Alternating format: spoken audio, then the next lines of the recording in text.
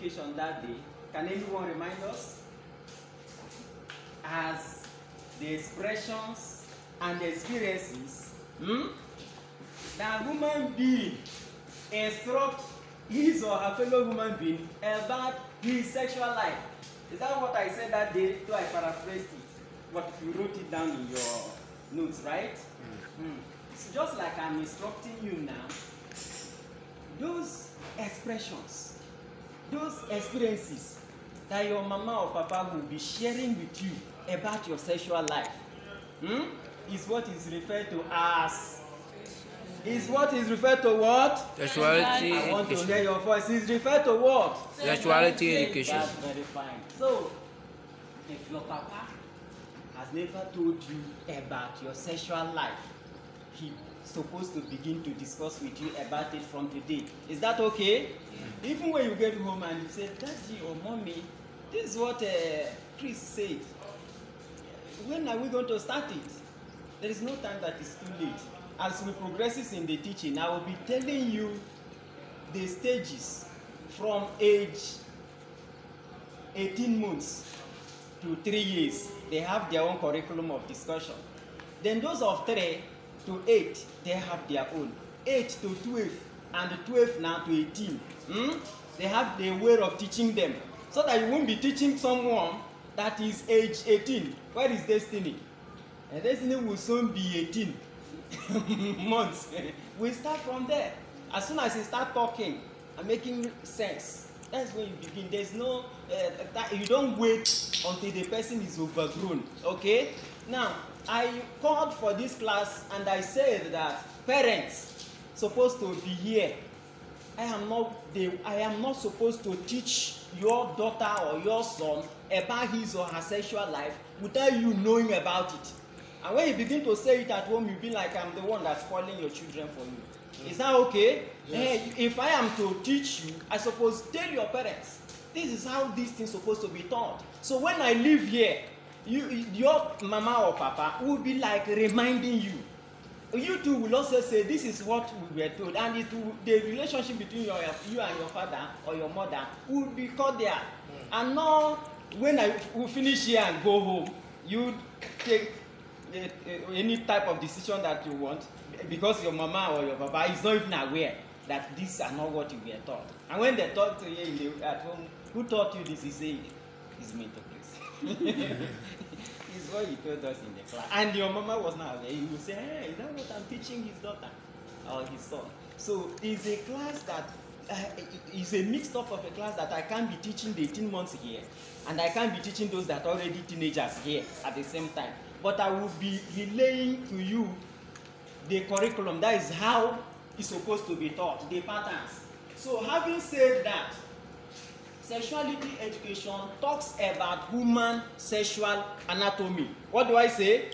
Human sexual anatomy. Human sexual what? Anatomy. If I say something, I would like to hear it loud and clear from you people. Now, when we talk about human sexual anatomy, we are talking about the division of the body into private and public parts.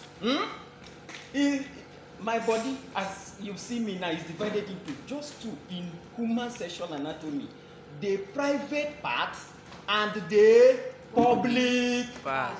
The private part and the public part. When I'll be writing exams, take note of this very place. The private part and the public part. There is a time we are going to sing a song with it.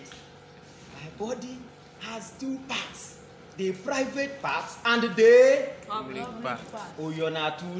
The private part and the what? Public part. As we progresses in this teaching, I will not tell you the examples of the parts called the private parts and also the parts that is called the public parts, so that you know them and know their functions. And when if anybody abuse it for you, you will be able to raise an alarm. I told you people on Wednesday that if you are a girl here and someone see you along the road and say, my wife, that the person is expressing his sexual feelings towards you, and you're supposed to say, I am not your wife. Didn't I tell you like that? And I also taught you that nobody is authorized to kiss you. It's also a part of expressing sexual feelings to someone. It's only your husband. So these are parts that your mother and your father are supposed to tell you at home. While you were still at this age, if someone should kiss you, it's supposed to be by the side, and not mouth. It's part of your private parts. Are we getting what I'm saying this morning? Yes, sir. Are you hearing me? Yes. So one of the things you should have in your mind before leaving this class is that nobody is authorized to kiss your mouth.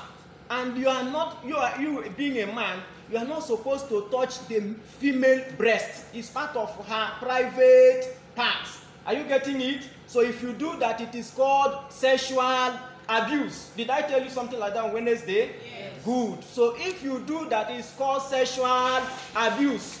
If you kill somebody, it is also called the sexual abuse. And those that causes sexual abuse, they are being arrested and taken to court. And I told you people that they will spend between 14 years to 21 years imprisonment. Do you want to spend 14 years imprisonment? No. Do you want to spend 21 years imprisonment?